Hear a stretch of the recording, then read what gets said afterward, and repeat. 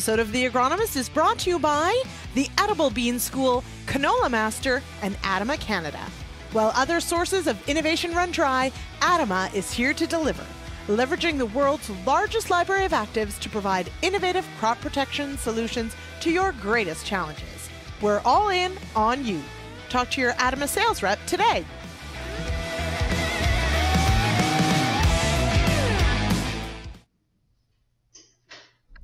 Hello, everyone. Welcome to another edition of The Agronomists. My feed is super laggy, and we're not sure why, but we'll get working on that. Yes, another episode. Here we are. Thank you to our show sponsors. And a quick reminder, we did have a little hiccup today sending out the alert for today's program. So I want you to head to realagriculture.com/agronomists. Two things. That's where you let us know you watch the program and you get your CEUs. That's very important, obviously. But the second part is there's actually a little button there that says sign up for the Agronomist email. And that email list is just to remind you about the show or to let you know about CEU collection opportunities, etc. So if CEUs are something you need and collect, or if you just love the show and don't ever want to forget about it on a Monday evening at 8 p.m. Eastern, live here across social media feeds, you can sign up for that email blast, and it will let you know just a few hours before we go live. So that's the reminder. Thank you to everyone who made it anyway, who didn't get that little nudge. John, welcome back. Haven't seen you for a while. Hope everything's okay. And I do see that Peter Johnson is here, which is interesting because a little birdie told me he is headed to Winnipeg early in the morning. Because there is a Manitoba Agronomy Conference happening this week in Manitoba. And of course, hello to Kevin as well out there in BC. All right, so tonight's episode, super exciting. We're going to talk about edible beans, dry beans, whatever you want to call them. And so joining me for tonight's discussion, we'll bring him on in, is Dennise Lange with Manitoba Agriculture and Paul Cornwell with Hensall Co-op. Welcome here, Dennise. Hello, Paul. Good evening. Hey, good evening. Okay. All right. So we're going to try our best here to get this rolling. I feel like maybe the lag has sped up a little bit. We'll see. So I realized in planning for tonight's episode, because next week we're actually going to do our sort of end of year wrap up, which feels atrociously early, but it is December 12th. So I want to start with, as we talk about edible beans, the kind of year that it was. And Paul, I'll start with you here in Ontario. How would you say for the edible bean crop, what kind of year did we have here in Ontario? A pretty good year, mostly. Like planting was pretty good. It was dry through the summer. We got some rains in August that really brought the crop home. So, soybeans seemed to come a little bit short maybe in some ways, but the dry bean, the edible bean crop really brought it home for a lot of growers. So pretty solid yields, well above average, I would say, and maybe not quite as good as Manitoba. But Dennise, I'm sure, has some comments about that. Yes, Dennise, now is your time to shine. Yes. And yes, nice shirt. Yes. Yes. Let's just thank you. Let's just say it's been a very interesting year because come May 1st, there was snow on the ground here. So everybody's getting a little bit nervous about, what the year is going to be like for all crops, actually. And the dry beans went in. Your typical growers continued what they were originally going to plant. And I guess we did see fewer acres this year. But I think that probably the biggest thing that we saw this year is we probably had, I would say overall in most dry bean areas, the most perfect moisture, and that combined with heat at the right time and not getting heat at the wrong time. The growers that did very well this year, we're probably going to break our provincial record this year. And I'm thinking we're going to be somewhere around 2,400 pounds-ish. And all classes in most dry bean areas, growers were very happy. I'm being a little cautious here because I don't want to say the big 3 number because I know there were some 3s out there. Right. But we did have some growers that did have some challenges. There were some very wet areas, but I think overall we're doing pretty good. So. Okay. Yeah. Now, Jason Vogt did say that he owes you a presentation for the Manitoba Agronomy Conference. So, Jason, this is your reminder to go and get that done as soon as this show is over.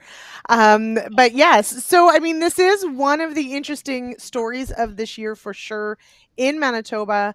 But I think also in Ontario is that there was maybe some surprise, both to maybe in Manitoba to the good, and maybe in Ontario, somewhat disappointing at times for things that looked okay.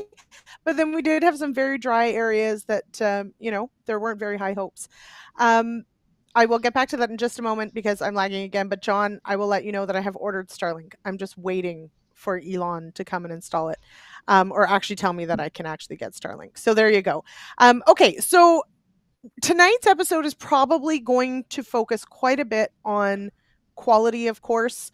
Paul, let's start with you. Why, when, unlike maybe some other crops, do we focus so much on the quality of dry beans, of edible beans? Yeah, like quality is king in the bean world. It's one of the few crops we eat as they are, right? So, like if you bring up my picture, Jay, of anthracnose cooked beans, that's a good place to start. I hope everybody's had their dinner already.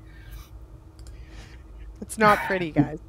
So No. we've been super fortunate over the last, like, we probably haven't had a bad case of anthracnose in Ontario since 2011. I think Dennis is even longer than that, but anthracnose is a big evil in the beans, right? So this is a very, very low percentage of anthracnose in a bean sample. The sample has been cooked, obviously, but it's like it's magnified. It's just amplified right up there, and it's just like nobody wants to eat that, right? It's just garbage. So even a low percentage can get through the electric eyes. Like once we're above that 2-3%, it's very hard to get it all out, and it can just decimate your crop. And that's even if you harvest the field. But even low levels are bad on the quality bean side. So we eat beans as a whole. Sorry, go ahead. Yeah. Well, I was just going to say, so Kevin, who's from the Fraser Valley in BC, says, okay, wait a minute. If we're talking, so let's back up one step. And you're right, Kevin, I should have done this to start with. When we talk edible and dry beans, what beans are we talking about and what are they used for? And Paul, this is a great spot for you because, of course, you market these things as the ingredient. So what beans are we talking about? So everywhere else in the world but Ontario calls these beans that we're looking at navy beans. So these are your baked beans. These are your beans that England, most of them are exported to the UK where they're eating beans breakfast, noon, and dinner, and tea, and all the other meals. They eat an incredible amount of beans. So that's your navy beans. Here in Ontario, we call them white beans or white pea beans. From there, you branch into other market classes, we'll call them, like your black beans, your pinto beans. Then you get into some of the larger classes of beans by seed size, your cranberry beans, or in the grocery store, you'll see them as Romano beans. And kidney beans, your dark reds, your light reds, your whites. Like there's crazy varieties, market classes of all the different beans out there. So, basically they're the Phaseolus vulgaris, the species. They're all common beans, dry beans, edible beans. They go by lots of different names. So Dennis, I sort of look at dry beans are like the pulse crop of Ontario in that, you've got red and green lentils, you've got chickpeas, you've got fabas, you got, whatever. So different kinds, and they all have their pros and cons. They all have their specific sort of what they like and they don't. But just quickly, Dennis, what are the most common in Manitoba? Because I think there are a few that Ontario grows that Manitoba doesn't grow as many. Oh yeah, azuki beans. Yes. Azuki. Yes. Yeah. Yes. We have to So for Manitoba, we kind of bounce around between navies and pintos being number one. This last year, pintos were number one in Manitoba, navies number two. Kind of bounce around between those ones. Black beans would be number three. We also grow light and dark red kidneys. There's a few white kidneys just on on contract basis. Some cranberry beans, some pink beans, some Great Northerns. So we have quite a mix of different bean types in Manitoba. Pintos, though, are one of the more major types in the last few years, but the years that we had issues with anthracnose, it was in the navy beans. We had varieties that were highly susceptible. We had growers that had been using bin run seed of those susceptible lines and putting beans on beans for multiple years.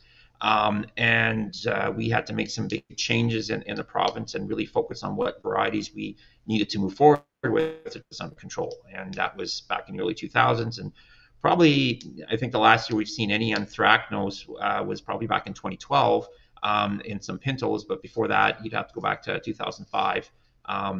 In those, that was a really bad year for us as well for anthracnose. But 2000 was the one that really hit us hard. So. Mm-hmm. So, Paul, is it similar in Ontario that certain types or classes of beans are far more susceptible? Yeah, certainly. Some of it, like a lot of the big beans, are resistant to our predominant race, which is race 73. The breeding programs have been doing a great job of bringing in race 73 resistance into the navy beans and black beans now too. So we are getting some resistance, but anthracnose, like many diseases, can quickly change races on you. So as soon as you let your guard down for a moment, a year or two, it can come right back roaring with a new race pretty quickly. So we use lots of little tricks. We have many tricks in our toolbox now to minimize anthracnose. Western grown seed, like west of the Continental Divide, is a huge, major one. That's why a lot of the seed is imported, particularly from Idaho, but also Wyoming and Washington are pretty anthracnose free as well. And then using fungicides, most of the strobilurins are really good on anthracnose control. And the seed treatment to kind of finish it all off to get the beans started helps out a lot too. So does Dennis mention beans on beans? Crop rotation is so important for some diseases, but less important for others. Is anthracnose one we can manage partway with rotation or not? I guess if you look at what happened in Manitoba when we did have those issues with anthracnose, race 73, again, one of the more predominant resistant races that we have. Envoy at the time was the one that had it. So Envoy acres continued for almost 20 years. And with that, I guess the one change that we've seen in Manitoba is in 2002, we had 312,000 acres, just huge amounts of acres of dry beans in Manitoba. They were growing pretty much anywhere. But then we had soybeans move in, and the soybean acres dropped. And now what we're seeing in the last 5 to 10 years is the dry bean growers are saving their best ground for their dry beans. So they're watching the rotation. They're trying to get that 1 and 3, 1 and 4 year rotation. The number one navy planted in Manitoba is T9905. Unfortunately, it does not have any resistance to race 73. But I think following a good rotation, getting that Western seed has really helped, I think, as well. But I think just following the rotation, making sure you don't have that snow bean rotation, that was a real concern when a disease really first hit. We had some varieties that are no longer available, and even certified lines at that time were getting hit. So we've kind of, I always get a little nervous about that, relying on, a variety that does not have resistance to race 73. But if we're managing it through rotation and not getting it too tight in there and trying to go with good seed all the time, I think that makes a world of difference.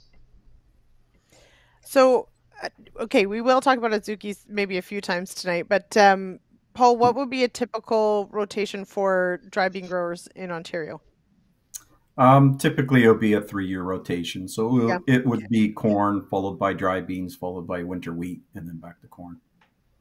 So where do soybeans fit? Do they never share the same ground then? Is that one of the... Well, I shouldn't say never. You're right. Yeah. Never say never. But is that like a key factor for dry bean growers, is that you're not growing soybeans and dry beans on the same acres? No, I wouldn't say that's a thing at all. I would just say, kind of Dennis alluded to it a little bit. You're going to save your absolute best ground for dry edible beans.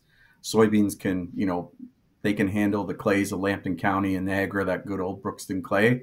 Don't ever put your white beans there, right? Like they'll never come out of the ground. So you want that good mellow dirt. Ideally, after winter wheat would be better for dry beans. You get a lot better yields and growth and everything else. But honestly, it all comes after corn. You certainly grow soybeans in that ground, and I would even probably lots of people would argue with me that they would do it every 6 years then. So they'd be corn, soybeans, wheat, corn, dry beans, wheat, Yeah. to kind of lengthen out that. But obviously the pests with soybeans and edible beans are pretty much the same. So there's a lot of a lot of commonality there. Dennis's growers have to also deal with sunflowers in rotation and canola. So there's all sorts of things that love to eat all those. The one comment I'd like to make though about soybeans in Manitoba, and then I've seen this personally in my days in private industry and also with government as well. Number one, you got to keep your best ground for dry beans. That's probably the first thing to do. But if you have a piece of ground that has had soybeans 2 years prior and you only have 1 year between, let's say you have soybeans in year 1, wheat in year 2, and decide to put dry beans in year 3, be prepared to have some volunteer soybeans in that sample. And that is considered food allergen in the dry bean business. I've had growers get loads rejected because of it. So you got to stretch that out if you want to put soybeans in that same rotation. I wouldn't recommend it. Again, keeping your best ground for dry beans, and put your soybeans on ground that can maybe is a little bit more prone to flooding. But that issue with volunteers in the sample, it can be bad. I've seen it bad. I've seen it up to 10%.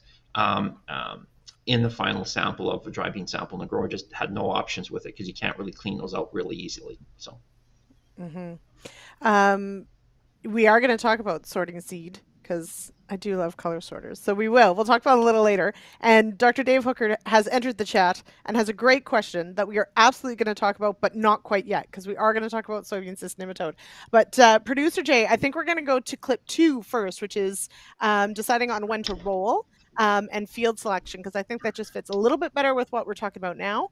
So we'll go to clip 2. This is with Josh Moffat.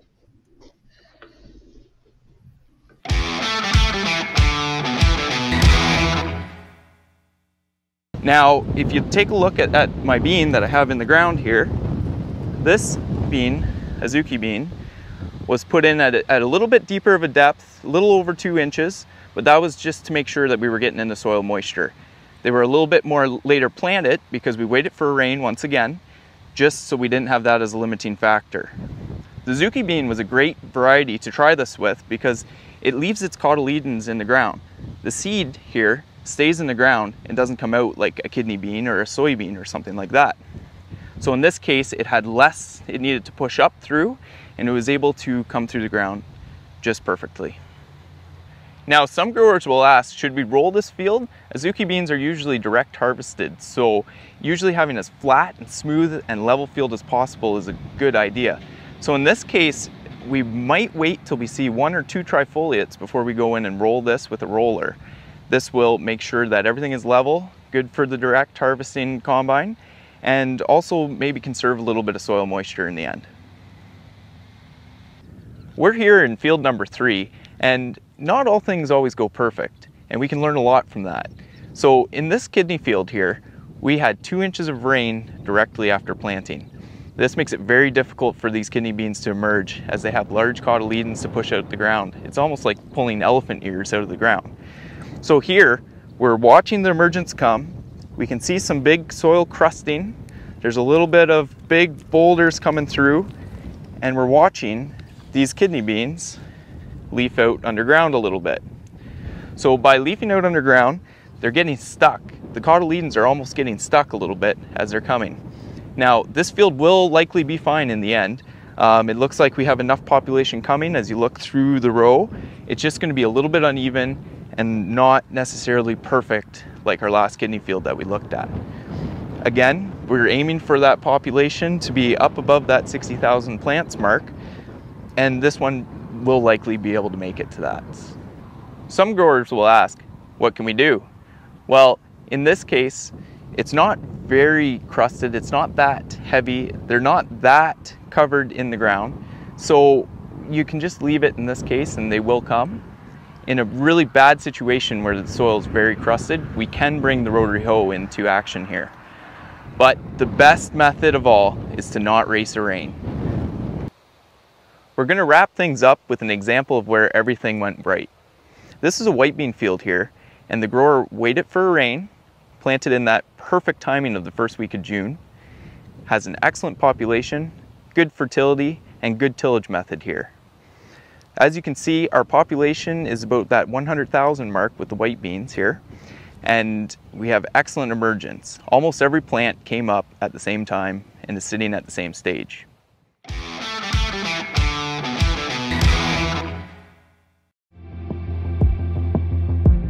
This episode of The Agronomists is sponsored by ADAMA Canada, CanolaMaster, and the Edible Bean School.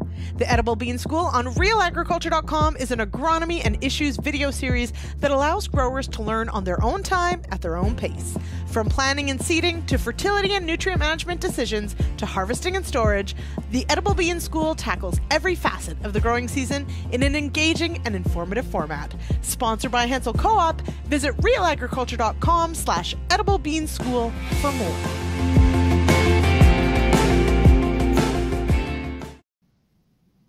That is such an inspiring read. Okay, so lots to cover there, and a few great comments coming in the chat as well. So I really appreciate it. So the rolling question always comes up. It comes up with soybeans, but it comes up with dry beans as well. So Paul, maybe I'll start with you. The rolling question, it feels like it's more common in the West. Maybe that's just my perception. So is it just a field by field question, or how do we tackle the rolling question in Ontario? I would think, well, wherever there's stones, you should be rolling. So that's gonna I'm gonna say that one. So most operations, if they have a lot of stones and they're used to rolling soybeans, absolutely they're going to be rolling your edible beans. It's pretty critical for any of the direct harvested beans to get them rolled. And timing wise, I would say most of the timing is all similar too. You know, once that second, third trifoliate heat of the day, when they're all kind of limp and hanging there, go out there and smash them down and watch them bounce right back up again. That's kind of the rule of thumb. Okay, so now Peter Johnson, you may have heard of him. What % of growers roll edibles after emergence? It would be hard to guess that one. Like, you know, Oxford County, where there's not a lot of stones and they grow a lot of edible beans, they're probably not rolling as much. But in Huron County, I would say most of the ground gets rolled. Okay. And yeah, some before planting, like some will, you know, cultivate, level the ground out, roll them down flat, then plant through that where they're not kicking up stones with the planter. Certainly that's happening too. And I would say, yeah, most of it gets rolled at one point or the other. Absolutely. Okay. All right, Dennis, similar question to you. This is definitely one of those, every year there are questions about do you roll, do you not? Stones, yes, are an issue. But how do we tackle the rolling question in Manitoba? Well, I guess for dry beans, what I tend to look at is when I get calls from growers, the first question I ask them is are you rolling after planting, or are you rolling like right after planting, or do you want to wait until the beans are up? In some years we're very, very dry here in spring after planting, and if you go roll right afterwards, you get, especially in that light soil, you get dust storms, and that's not good for anything. So the growers that are patient and say, you know what, we're going to wait until the beans are up, then we typically say, well, first trifoliate, you know, you want those beans up, you want to be 25 degrees Celsius. You want to do a stand count. I think that's one thing that really gets omitted by some growers, is that they look at the temperature and it's like 25 degrees at 10 in the morning and they're going to go roll. Well, yeah, it's 25 degrees, but the plants haven't really warmed up yet. And you need, usually I say mid-afternoon, let those plants, you know, get nice and limp, but then do a stand count, you know, see what you're breaking, because if you're only, you know, 1 or 2% and you have lots of plants, they end up keep going. The one little hesitation I give to growers is that you do have a bit of a window. So you can go at first trifoliate, but if your beans are at the unifoliate stage and they're all up and you have good temperature, go ahead and roll then. Because what ends up happening is if you, let's say, get to first trifoliate and all of a sudden now you get, you know, an inch of rain and it stays damp for a week, you can't roll when the ground is damp.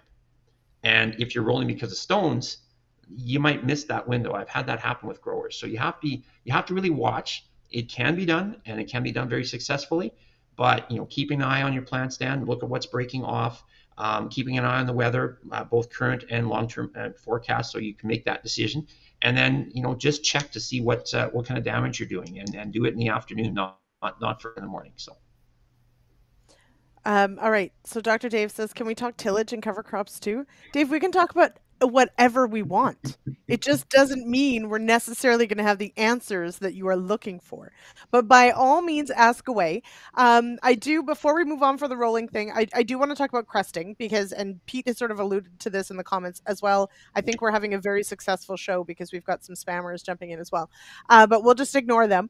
But talking about cresting, and I love in that particular edible bean school video, that talking about that visualization of pulling those cotyledons, those elephant ears through the soil surface. And I mean, a great visual of it, but we do need to understand how the bean type does emerge, and crusting is one of these very scary things. So Paul, how do you frame that decision-making process of A, trying to avoid it, and B, what do we do if we are in danger of dealing with crusting? Yeah, the number one method is to avoid it. So don't plant before rain, right? Like, don't chase the rain. Don't try and get the beans in the ground before the rain. Typically, we're planting dry beans that last week of May, that first week of June, and we're going to get a 1-2 inch thunder shower come through. And if you get hit, you're replanting. Like, most growers have grown soybeans, and soybeans will push through a crust. Edible beans, and especially kidney beans, the cotyledons are so big, they literally look like elephant ears or pumpkin leaves coming up through the ground. They can't push. So you're not going to bust through any crust whatsoever. Your population is lower, so they don't have their friends in the road to kind of push that slab up together. So you absolutely want to avoid crust completely. You're growing them in ground that isn't crust prone. Like, your better dirt isn't going to be so crust prone. You're not chasing the rain. You're not, and they'll come out of the ground in 4 or 5 days when the ground is warmed up that time of year. So, your forecast should be a good indicator of when to plant. When you do have a crust, that's, I've been, walking edible beans fields for 25 years now. It's when you do have to make that replant call, it's your toughest call of the year. The toughest call as an agronomist is doing a replant call, because you just don't know what to do, how many are going to push. Most of the time they don't push, so you likely are going to replant. You just have to wait for the ground to be fit to replant again. So then are enough going to be there or not? So. Now, Peter is jumping the gun. So Peter, simmer. We're going to talk about white mold. We have to talk about white mold. And I have pulled a clip about white mold, but we're going to talk a little bit later, because first I promised we would talk about soybean cyst nematode. So this is a concern, of course. So we were talking about having soybeans in rotation. Depending on how we're going to manage that, we have to talk about volunteers, sure. But Dennis, you've got a slide looking at soybean cyst nematode incidence in Manitoba, or where we're finding it. So how much of a concern is this? How do we manage the soybean cyst nematode question? Well, producer Jay, can we pull up slide 6 first? Can we do that one real fast? I bet you we can. Ta-da! Oh, there we go. Nope. Excellent. Excellent. Look at that. Yep, that'll work. Yep. So in Manitoba, this particular field was the first time we were actually able to see the cysts on soybean roots. In the past, we've been able to find it through Mario Tuna's program. He's been doing lots of soil sampling. He's been able to find it in the soil through microscopic analysis, but we've never seen it up until this particular field. Now, the history of this field was 1 in 4 years with soybeans, but there was also a year in there. This particular grower also had dry beans in the rotation as well, and dry beans basically provide a carrier year. In Minnesota, a number of years ago, they actually had high enough populations in their dry bean kidney fields that it actually affected the yield, the soybeans cyst nematode. So I think, it's something that dry bean growers need to be aware of if they're planting soybeans in similar rotations. If we can pull up that the last slide with the map, I just want to show you where it's predominant in Manitoba. And if you look right along the Canada-U.S. border near the bottom, that's where there's a lot of dry beans grown in that Rhineland, Stanley, into Palisades, right along the border there, Montcalm. So Montcalm and Rhineland, they have found soybean cyst nematode. That field that you see, that we saw earlier, was in the arm of Thompson. There's an edible bean area through there. And we just had the perfect storm for it to show up in the soybeans that particular year. But the grower had to really look at their future rotations on that field and on all his fields to make sure that, they were going to have the best put his best foot forward in how to manage that rotation in his dry beans and soybeans, so he can grow both crops. So he's really going to have to watch that. So right now we haven't seen it in dry bean fields yet in Manitoba.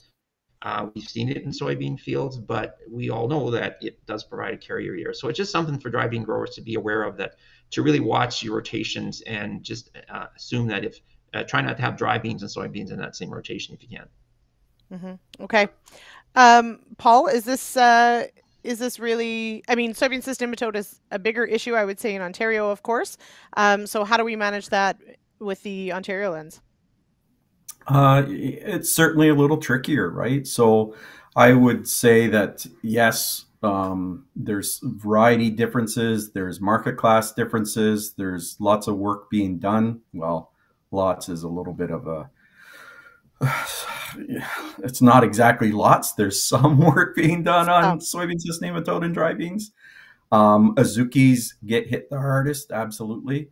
Kidneys and crayons probably next, and whites and blacks are probably some of the better ones.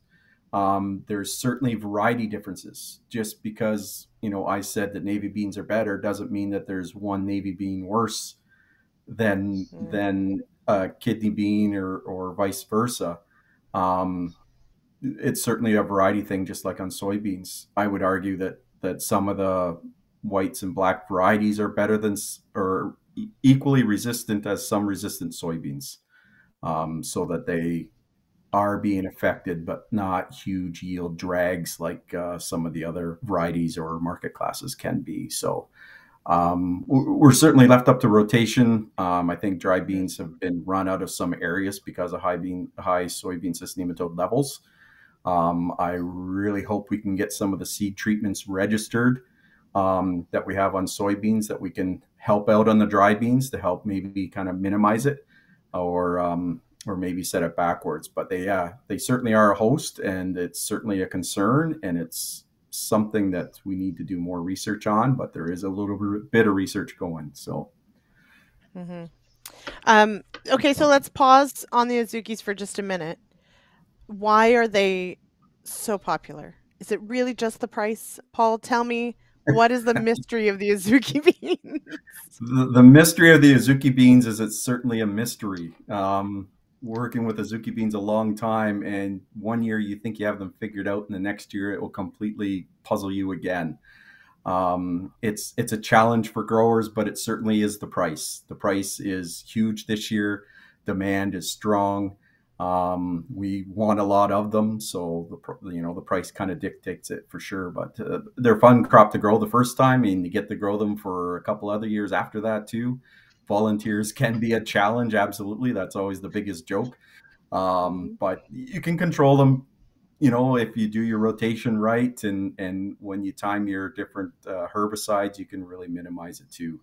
We have some seed growers that are growing seed soybeans again after Azukis in that field a few years previous. So it's possible to get them out. It just takes a little bit more management, as Azukis seem to do all the way along the line. So growers like them. They're a challenge, right? Sometimes growers like a challenge. Sometimes growers don't want a challenge, but the price helps that. I think we all like, I was going to say, I think we all like a challenge if we get paid for it. So then it's a lot more fun when you're still making money, and it's the gift that keeps on giving. Let's go that way. All right. So there's a couple of questions that have come in, and these tie into the tillage question, into the cover crop question. I want to touch on Gord Specksnyder's first, because we haven't talked a lot about fertility, but he says the recommendation is to use your best ground to avoid crusting, but do edible beans also need better fertility than soys? So do they need better fertility, different fertility? Who wants to take this first? I hear both of you sigh, so I'm not sure. No, they're go ahead. certainly going to respond to that background fertility like Yeah. soybeans do, right? Like, so Okay. manure in the rotation, the higher organic matter fields, we come back to the use your best farms for dry beans. And I think that's all part of it, right? That background fertility is going to be key. So in some ways, I think they will respond more because dry edible beans respond more to most management decisions you make than soybeans. Soybeans kind of do their own thing, right? So they're tough. They're not tough, but you don't need to manage soybeans like you need to do dry beans. So I would say background fertility is going to help dry beans out more than soybeans. Okay, Dennis, agree, disagree? Well, it's interesting. For soybeans, for sure, they're good scavengers for phosphate. Your nitrogen basically is taken care of through inoculation.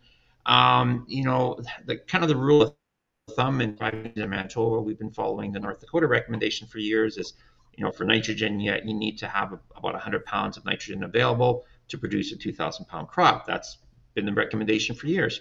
So some recent research that's been done by Krista McMillan over the last number of years has actually shown something a little bit different.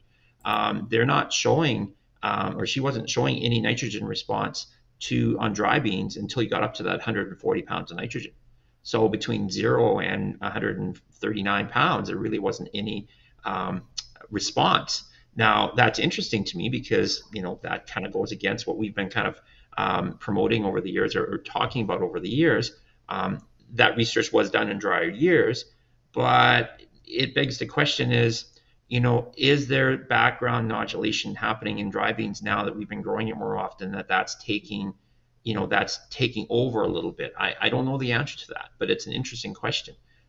Fertility wise, generally though, you want to have good P and K levels in your soil.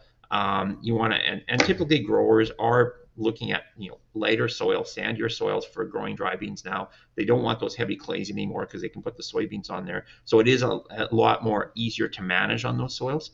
But again, I'll just say this: anybody can be a soybean grower, but it takes real skill to be a dry bean grower. So we'll say that. I like that. That's a good quote. All right. So there's also a question that's come in. So of course, because we are concerned about crusting, soil structure, of course, is going to come into play, organic matter, all of these sorts of things that we have to manage. So let's talk tillage. We're going to talk row width when we talk, I think, about white mold maybe a bit more. But Paul, from your perspective, what would you say is the more typical sort of tillage setup for dry beans? Or is there a typical? I don't think there is a typical anymore, right? Historically, it's been plow in the fall, plow your corn stalks under, come back in the spring, cultivate, and plant, and you got bare soil. Anymore, man, like it's everything from strip till to planting green to fall disking, vertical till to kind of get the corn stalks under control. It's kind of everything now, and they can fit into these different scenarios. Certainly white beans and black beans, I've seen them no-till. I think most of the time you want some sort of tillage there just to kind of break up the corn root balls and things like that. It's going to depend on your row width, certainly. Is there a standard row width? I would say maybe 15-inch rows, just because people are using a drill to plant them. But so many, once you get into the larger seeded beans where you're pulling them, you're going to be in a 30-inch row or 22-inch row to have whatever your pulling equipment is set up to. And, again, it's, you want to see a planter used versus a drill because you're going lower populations. The seed's more valuable. You got to, precision plant as much as you can with the equipment you have. But there's lots of different ways for tillage and cover crops and strip tills and all those sorts of things. So it's kind of the mixed bag anymore, I would say. Okay, I'm just going to put it out there, everyone. I didn't realize that beans were pulled before harvest until I was like in my 30s, like well into my 30s. And so I'm just showing my prairie when that happens. But Paul, can you please explain to the kids at home, because I was surprised by this. Which beans do we pull and what do we mean by that? What does that look like? It doesn't. Lots of beans can be pulled. It's more what market class they're going to go into. So the easiest one to say we want pulled would be dark red kidney beans. Any bean where cracked seed coats is going to be your major grading factor versus color or anything else. You're going to pull a bean so it can go through an edible bean, a specialty bean combine. So a Pickett, a Bob, a Lilliston, a Modest, I'm sure there's some other ones out there too, but those are the main ones are Picketts now. And typically you're going to go through and pull the beans before you harvest them. So here in Ontario, we're going to pull them early in the morning, like before the sun comes up a lot of time. And then you're going to combine that afternoon with a pull type edible bean combine. And it's for cracked seed coats. So sometimes Otibos get clipped. Sometimes they get pulled. But kidney beans, for the most part, are going to get pulled through the edible bean combine for cracked seed coats. I feel like the longer this show goes on, the more kinds of beans we learn about. So I just feel like now you can make up names. Okay, so Dennis, we don't pull beans in Manitoba, right? We pull and we undercut. So to me, there's a bit of a distinction, right? When you're pulling beans, you're using a system that pulls the entire plant, root and all, right? Usually that's kind of reserved for the lighter soil, sandier soil is kind of the Pickett one step that will basically pull the entire plant using a rod weeder type system. Undercutting is a little different. Undercutting, you run these knives just under the soil surface. You're cutting the roots. You want to leave the roots in the ground. You want to leave the plants on top. So in our cases, kidneys, for example, growers will cut their kidneys probably a week or so before harvest. They want to keep that coloration of the seed. They don't want the sunburning. Whereas if you wait too long, sometimes you get sunburning on one side of the seed. Now, clipping, another term is straight cutting or flex heading is what we would use here. We're seeing more and more of that happen every year. Typically, navies, pintos, and blacks are your more common ones that you would use a flex header on. But I've seen growers that use things with kidneys and crans. I wouldn't recommend it because there's a lot of things that can go wrong in a hurry and you can lose a lot of money. So I typically recommend growers do their undercutting or, in this case, pulling if they have that equipment. But really for those specialty bean types, you need to run, the specialty combines for that because your traditional combine, even with modifications, will work on years when you have, good seed moisture, dry plants, everything's in your favor. They don't work though when your seed moisture is high and you've got green plant material and you're staining your beans and there's a whole slew of things that can go wrong in a hurry.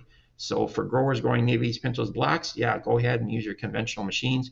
Anybody using the specialty beans, kidneys, crans, small reds, pink beans, all those big acres that we have of those in Manitoba. That's going out to you, Jason, based on your comments. Yeah, you can just kind of pick and choose which machines will work best for you.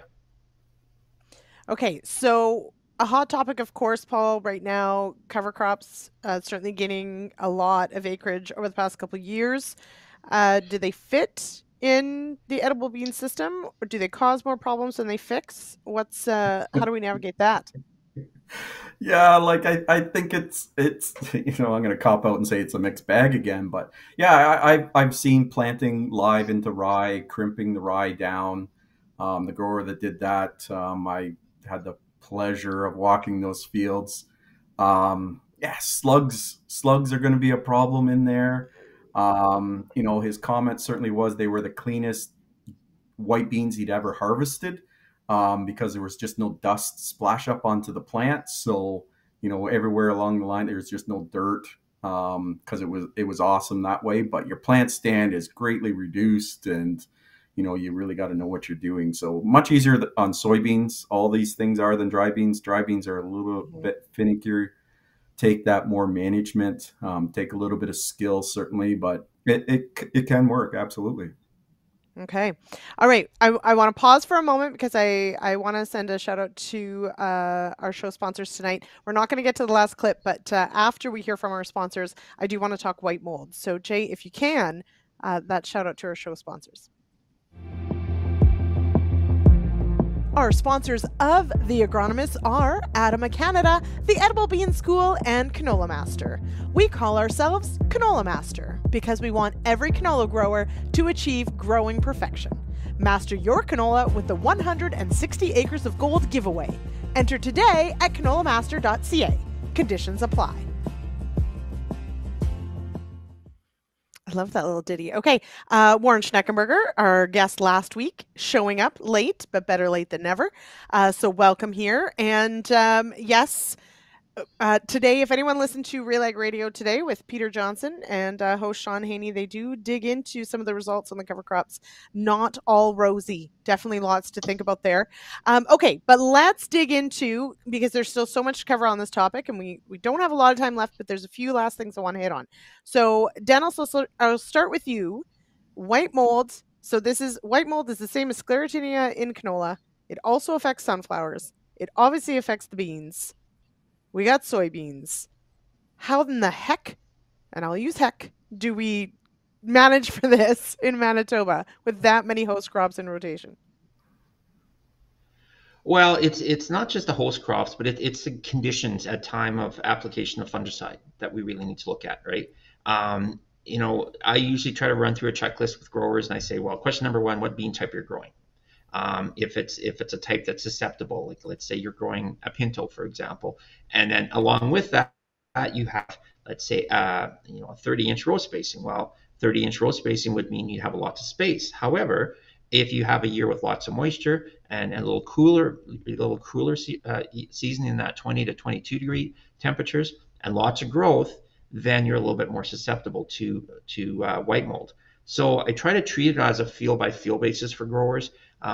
We have a number of years, like in 17, 18, and 19, we had very little white mold pressure because the summer was really dry. And growers are calling me and say, well, should I spray? Well, you run through this checklist and you're finding there's lots of air movement in the canopy. There's not a lot of plant material kind of for that environment to develop. So in those cases, growers elect not to spray. Now, that's a different environment than what we see in Ontario. But in Manitoba here, rotation is part of it, but I think the larger part of it is has just to do with conditions that we have during the season and making those right decisions and making the right choice of fungicide based on those conditions.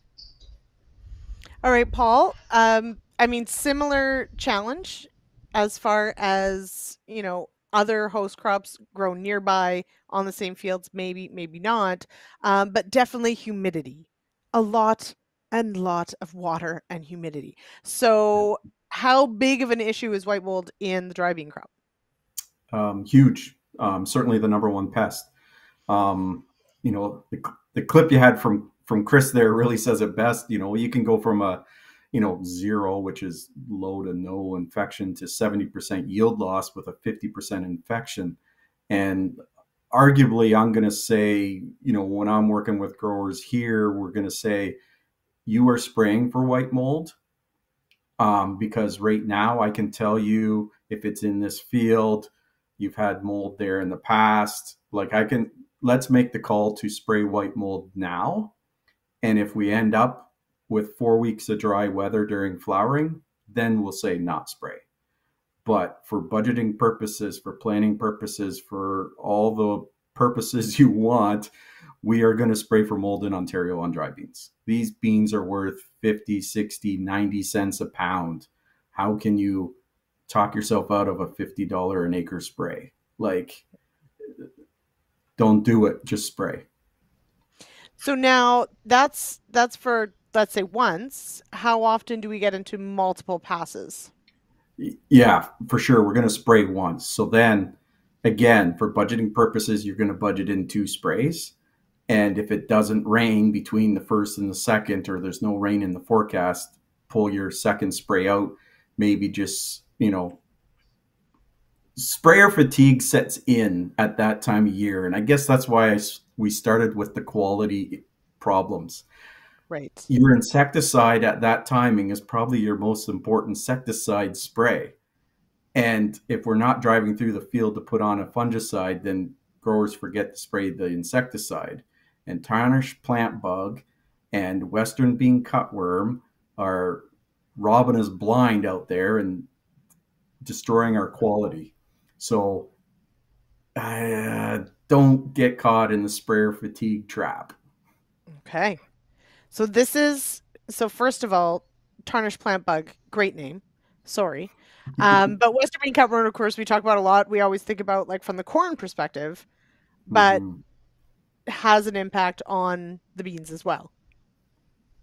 Yes, absolutely. So if Jay can pull up my pictures there of Western bean cutworm damage. So at the grower level, you may not necessarily see this in your sample so much. Next picture, Jay, that's tarnished plant bug in a soaked sample of beans, so the brown spots really show.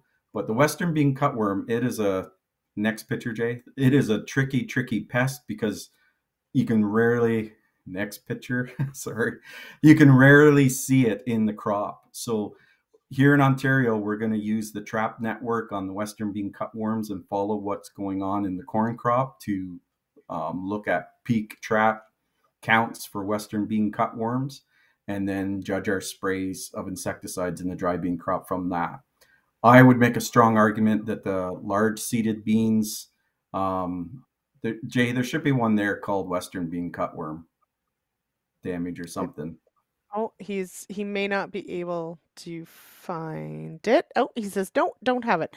Okay. So we will imagine that it's there. Okay, so yeah. maybe Jay, go back to the tarnish bug one, Yeah. just because as an example, because you said these are soaked.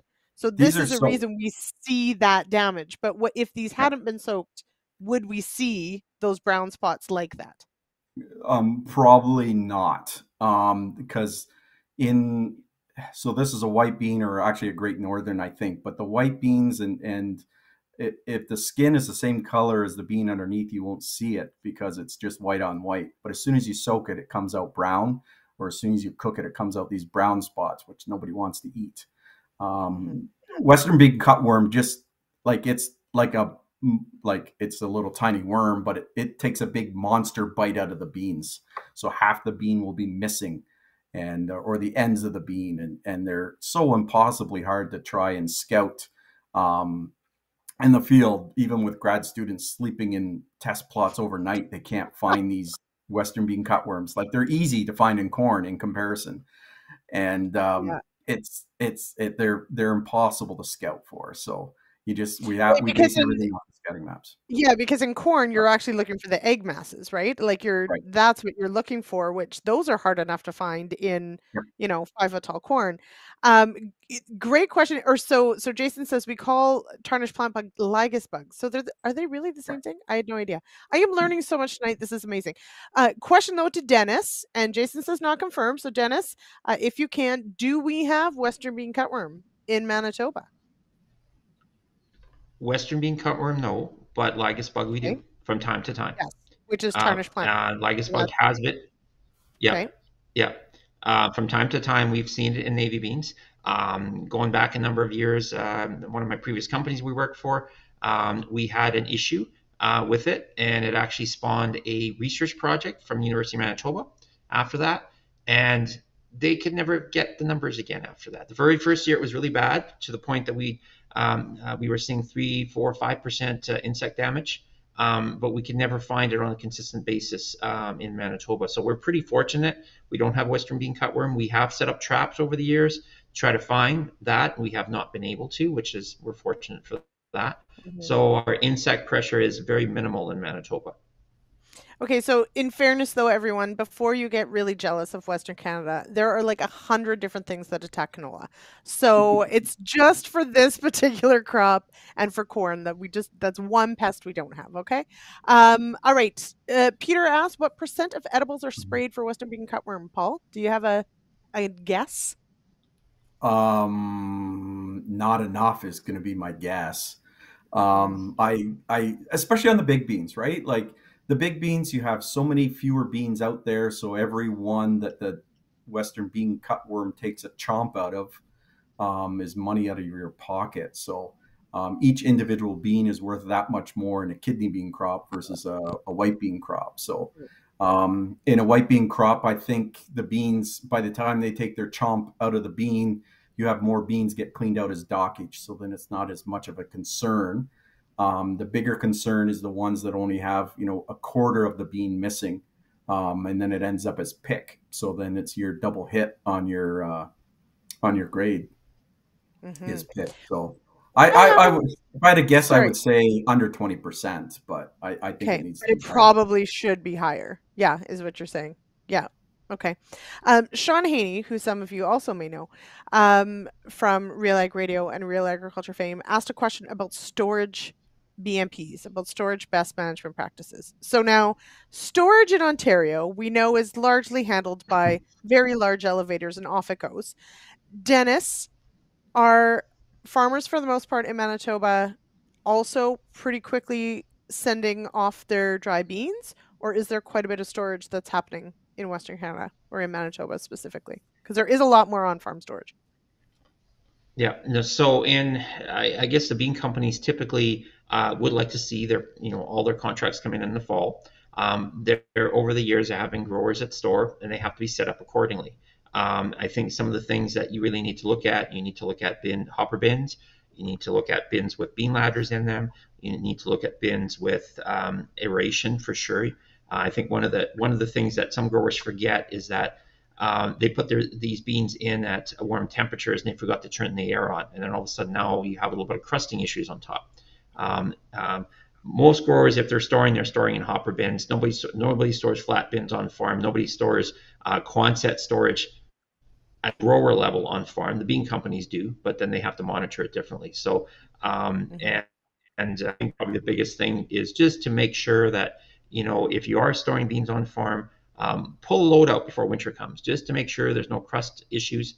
But before you do that, climb to the top of the bin using your safety gear and make sure that there is no crust that forms on the top before you do that. Just because if there is and you pull it through the bin, you can really hurt your quality. So. And Paul, so one of the things we talked about tonight for sure is that seed damage that's going to happen, that exactly that is going to come out as pick, or it's going to end up impacting quality quite a bit. Is there something farmers, or what are the things farmers can be doing at harvest that can really impact seed quality sort of when they go to deliver? Combine settings is going to be a big one. Harvest conditions, is huge as well. So a pick grading factor typically is going to be environmental conditions. So whether that's seed is too green going into the combine, weed seeds gumming up and then putting dirt and stains onto the beans themselves. So that's going to affect your pick, and those are mainly environmental. Dockage is mainly going to come out of your combine. So whether it's pods, broken beans, weed seeds, that sort of thing. So combine settings and environmental conditions are huge. When we have a great fall like we've had this past year, quality is awesome. Environmental conditions are very, very low. So it's all about combine settings and field conditions, and getting the beans through the combine in one piece without damaging them. So low speeds on your rotors and unload augers and things like that. So take it easy. Quick question. So the pick gets fed to livestock, I'm assuming. What likes to eat beans? It doesn't? Dennis, where does it go? What do you do with it? Crush? What happens? What do you do with it? I gotta know. Well, let's just say sometimes that pick stays in storage for a long time before you can move it. That's why there's discounts in place. But pick is anything that can. Oh, go ahead. No, I was just going to say we have the advantage of we do have feed mills like within our system, so we actually roast most of our culls and put them into the livestock feed that way. But they do have to be cooked somewhere. They do have to be cooked, just like humans, so to get the most nutrition out of them. We just don't do that in Manitoba because there's not enough of that supply for the feed markets. They're using other feed sources. Over the years, we've had guys that have tried to roast them. You have to be a little careful with that, because if you're roasting just pick, that's fine. But if you got all the other chaff in there, it can be a little bit more prone to fire. So that's just different markets. But generally, we always have a tougher time moving the stuff in Manitoba, like that really low quality stuff. So I feel like dry beans are like, if you're looking for a thrill, this is the crop to grow. Like, it's a management challenge. The pick can catch fire. Like, it's just endless excitement. I mean, really. All right. Okay. No, I like it. Yeah, go ahead, Doug. Yeah, just one thing with growers harvesting beans, I always try to encourage growers to check the sample on the back of the truck.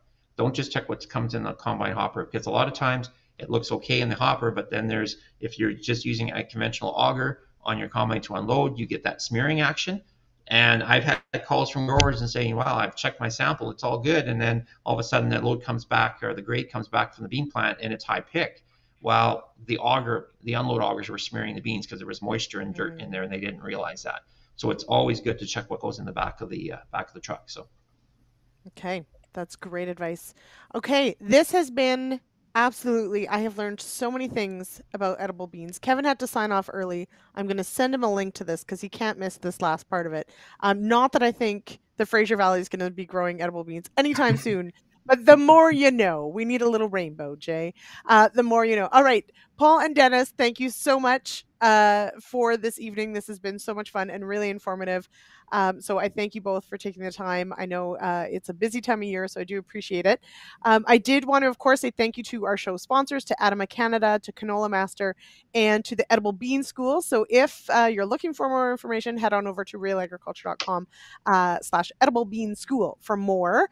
And next week, this is super exciting. Everyone, tell your friends, invite them. We are going to do a top 5 agronomy stories of 2022 next week for the Agronomists, and it will be our last one for the year. We'll be back in the new year. We're going to take a couple weeks off for the holidays. So yeah, I'm super excited about next week as well. And of course, quick reminder, head to realagriculture.com/agronomist tomorrow to get those CU credits. Rob Miller finally jumps in. I can't believe he didn't have a question. Hi, Rob. Thanks. Yes, Peter Johnson, safe travels tomorrow. Dennis, give him a high five for me tomorrow when you see him. All right, Paul, Dennis, thank you so much. Have a great night, everybody. Cheers.